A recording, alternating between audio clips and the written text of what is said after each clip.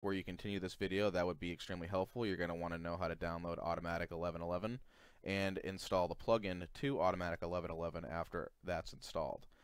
Once you do both of those things and follow the instructions specifically the way they're done, you can come back to this video and I'll show you how to do it. So, first off, you're going to get a folder that looks something like this. sd.webui or something similar to webui. You want to open that folder, and you might have a folder that looks like this with an environment run and update button. Obviously, it already told you to click the update button first and then click run to do everything. So you'll either have this folder or you'll have this webui folder with all of this in it, and you're going to want to open a webui user Windows batch file, not the shell script, if you have this type of folder. If you don't, you have this, you just click run. And when you click run, it'll open up a command prompt that looks like this.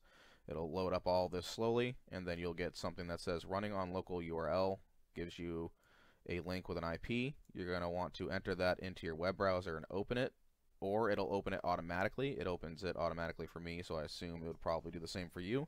If it doesn't, just copy, paste it into your URL, press enter, and you're into the GUI. Once you do that, you're going to be welcomed with this screen on your web browser. And if you follow the instructions properly, you should have this depth tab, and you should have all these.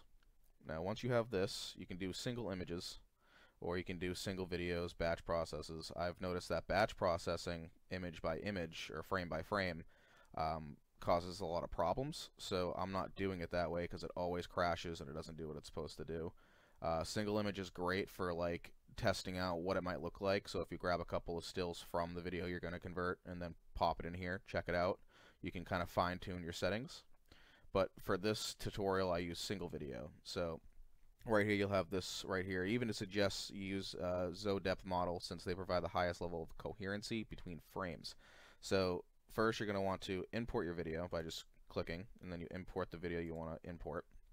And then once you do that, you'll be met with this, and then you come down and you click zoedepth outdoor. Zoedepth indoor and NK. NK is like a hybrid between indoor and outdoor, which holds kind of okay results, but not really that good. Indoor is alright, but it definitely doesn't have the best results. Outdoor seems to be the best zoedepth model that I can find so far in this list. You have all your Midases as well, high and low res, but you're going to want to click zoedepth K outdoor. After you do that, you can either turn boost on or off. I'm pretty sure this is the boost monocular depth setting. I can't run it because my 1070 Ti, it just poops. But you can keep this on if you have new gen hardware. You should be fine to run this. But for this tutorial for low spec computers, I'm going to turn it down and show you the lowest spec possible to run on the lowest computer. 1070 Ti is probably around that model that everybody will have for low spec at this point in time. So I'm going to turn this off, and you're going to be met with these two slider bars here. You're going to want to keep this at 384. You're going to drop this all the way down to 512. Now, since I'm recording, I'm not going to completely run this through because it's just not going to work the way I want it to. But once you're done that, you have a few options here. So you keep save outputs, because that'll save the output to the folder that you specify inside of settings. So if you go into settings here, go to path for saving, you just choose this path. Right here, you make a path for yourself or a folder that you want to put it in, and this will default it to this file path. So all these will be ignored, and this file path will be used for your saves. So once that happens, you want to come down here, make sure this is set properly, 512 and 384 over here. Keep save outputs on. If you want the depth map as well, you keep output depth map. If you don't want it and you just want to do the generate stereoscopic images, the side-by-sides, you can click this and turn depth maps off. But if you want the depth map, keep this on. If you want the stereoscopic image as well, you can keep that on. You'll get both of them. Or you can turn one or the other off, whichever you prefer. Now, once you do that, keep all this the same.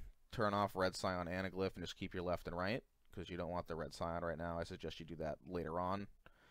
Keep separation the same, balance and magic exponent the same. Divergence you can play with. 2.5 is default. You can go up to 3, drop to 2, see what feels comfortable for you. You can play around with that.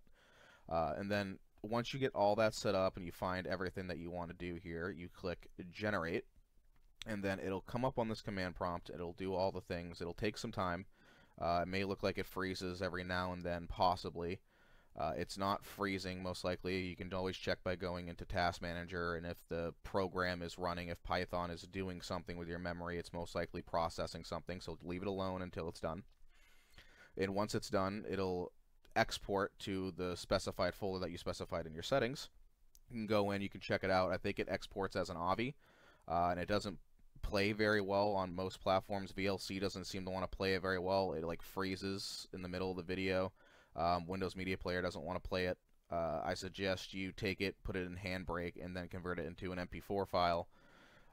It's going to be around the same quality. It's not going to be a horrible quality. If you know how to use Handbrake well enough, you should be fine with your export on that. You should have pretty decent quality on that. Once you do that, you can use it on pretty much any video platform or video program you want.